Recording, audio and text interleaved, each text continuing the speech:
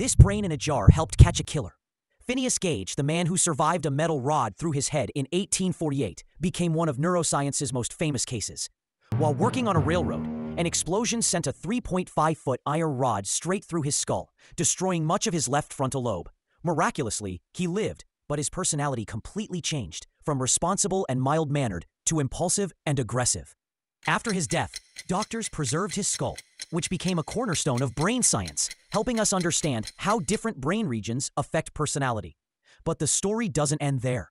In 2018, forensic scientists examining a decades-old cold case discovered a victim with an eerily similar wound pattern. By studying the documented trauma from Gage's case, they identified the murder weapon and trajectory, leading to the killer's conviction. A brain from the 1800s helped solve a modern murder.